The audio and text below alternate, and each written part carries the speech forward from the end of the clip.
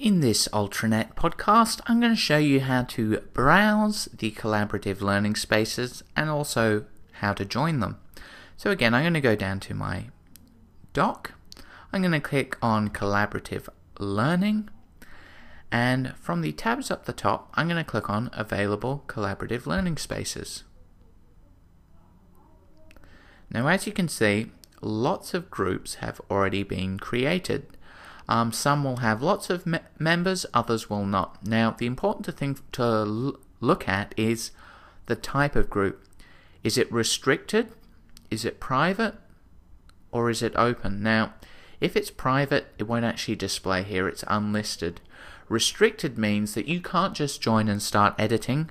You have to request membership, and then the admin of that group will decide whether they want to accept you or not. So, let's say we find an open group, Australian Developmental Curriculum Program. Okay, so if this looks interesting, I can click on Actions, Join. Now I'm a member of this group and I can start contributing to it.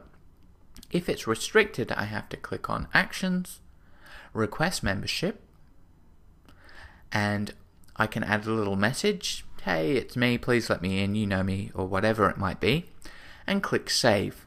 Then the admin will receive a message, and if you're approved, you'll then be able to start contributing to that group. Now, since I joined one group, you can see now under my collaborative learning spaces, I have developmental curriculum.